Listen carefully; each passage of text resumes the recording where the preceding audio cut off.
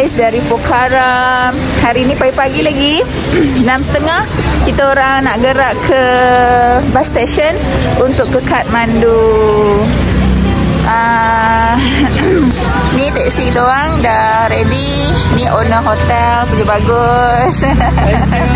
So ni hotel yang kita orang tidur untuk 2 malam. I have been to Malaysia. I'm the owner of Hotel Adam. Yeah. I've been to Malaysia in Mata Fair. Mata Fair. Oh. I visited Penang, Johor Bahru. Oh, Penang also. Penang, Johor Bahru.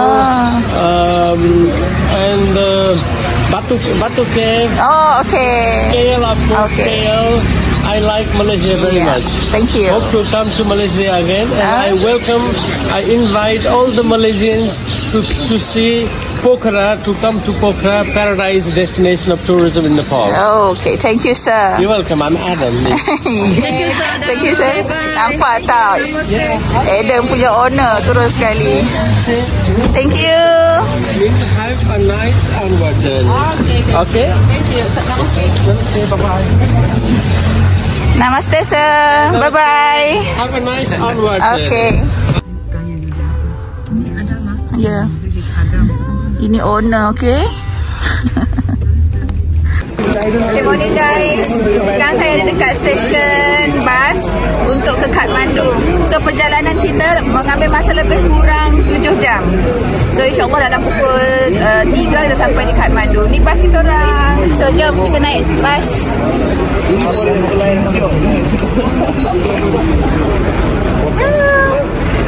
Dari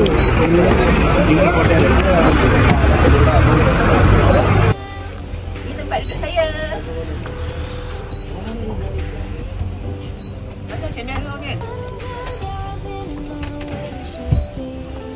Kita letak kat sini mak tak?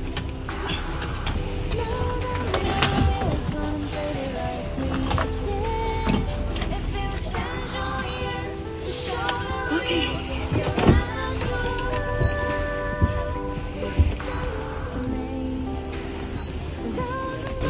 Bas ni sangat selesa, guys.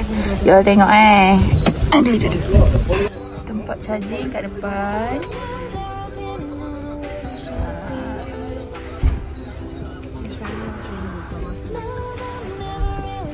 Sangat selesa.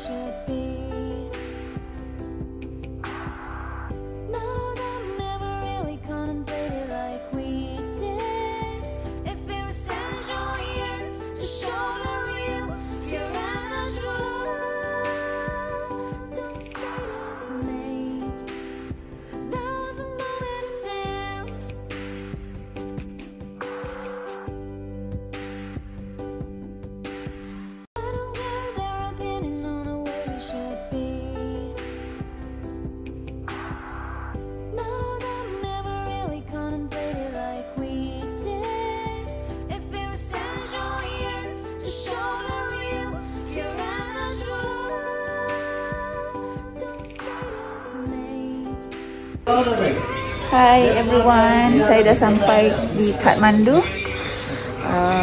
Tapi lambat sikit, pukul 4 baru sampai. So ni baru sampai di hotel Jampa. So tunggu untuk check in.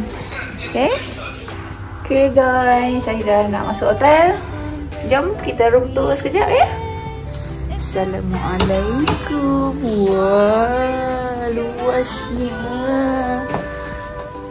Saya dengan Miss Ho berdua je, tapi katilnya ada 3.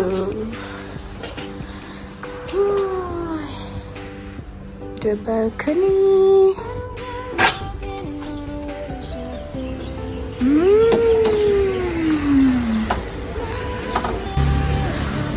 Kita orang selalu nasib baik tau, dapat upgrade bilik. Sepatutnya kita 2 orang, dia bagi yang 2 lah. Tapi dekat sini pun dia upgrade sikit, bagi yang luas katanya.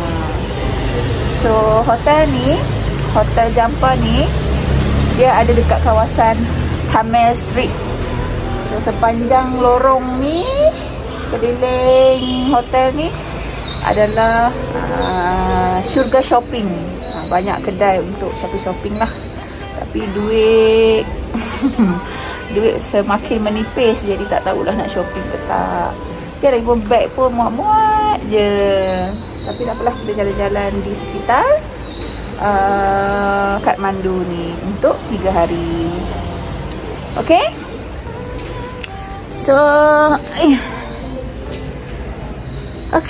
so guys, vlog saya untuk hari ni daripada Pokhara ke Kathmandu dengan menaiki bas 8 jam. Sepatutnya 7 jam, tapi bas tu kan berhenti-berhenti.